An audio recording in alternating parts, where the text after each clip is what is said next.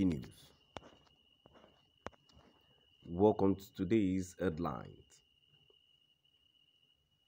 Southeast have been treated abominably by federal government. I can't go to Senate and be the errand boy, Abaribe speaks. Southeast have been treated abominably by federal government. I can't go to Senate and be the errand boy, Abaribe speaks. To my dear listeners, from wherever you're listening from, please stay tuned as I read today's news.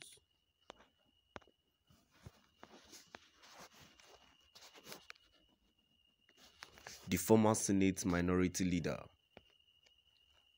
Senator Abaribe, appeared in an interview on Arise TV yesterday, where he was asked to give his opinion on the issue that some of the prominent people in Abia have called for him to step down due to his non-conciliatory style of politics, failing to bring any federal project to his senatorial district. Reacting to that, Senator Abaribe said that the absence of federal presence is not just in Abia, but the whole of Southeast. He said that the government is treating the Southeast people as second-class citizens, and after the people elected him to fight for them, one shouldn't expect him to go to the Senate and be the errand boy, in his own words as seen on Arise TV. My reaction is very simple. The matter of the federal presence or not is not only for Abia,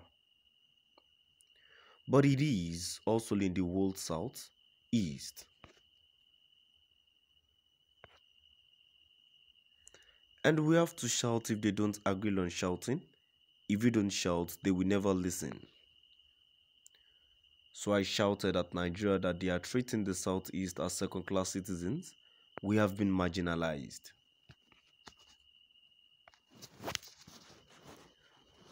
We have been treated abominably by the federal government.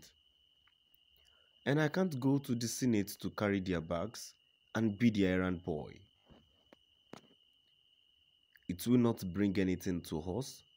What belongs to me, I will not get through being an errand boy. I am not going to do that, and the people of Abia South don't want anyone with that nature.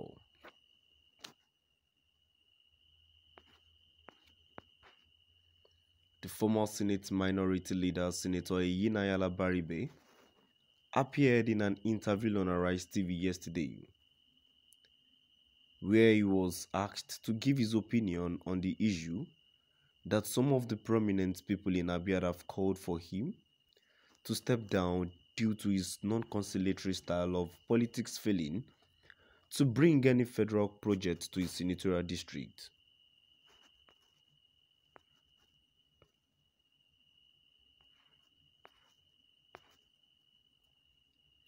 Reacting to that, Senator Abaribe said that the absence of federal presence is not just in Abia, but the whole of Southeast. He said that the government is treating the Southeast people as second-class citizens, and after the people elected him in fight for them, one shouldn't expect him to go to the Senate and be the errand boy. In his own words, as seen on Arise TV.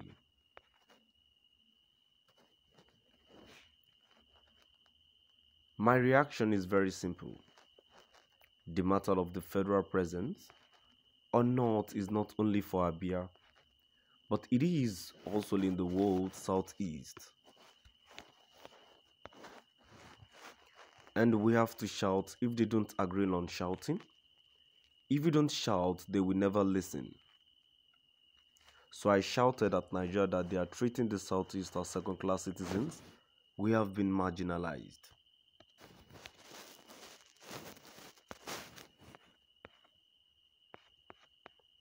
We have been treated abominably by the federal government, and I can't go to the Senate to carry their bags and be the errand boy. It will not bring anything to us. What belongs to me, I will not get it through being an errand boy. I am not going to do that, and the people of Abia South don't want anyone with that nature.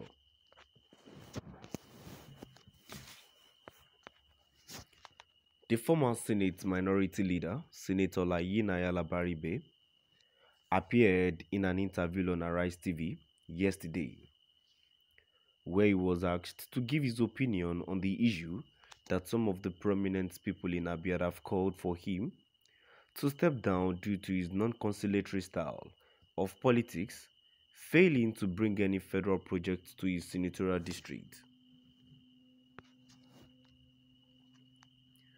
Reacting to that, Senator Abaribe said that the absence of federal presence is not just in Abia, but the whole southeast.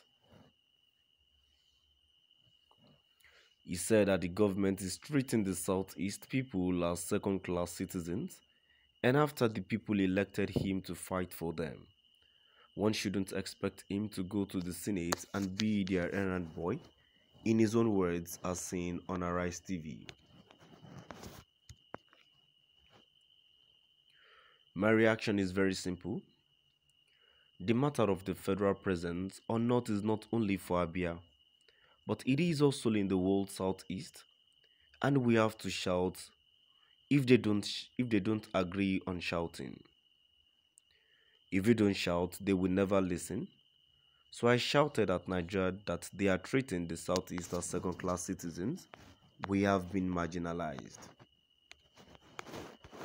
Now we've come to the end of our today's news. Please do drop by at the comment section and let us know what your view is all about. Thank you for listening.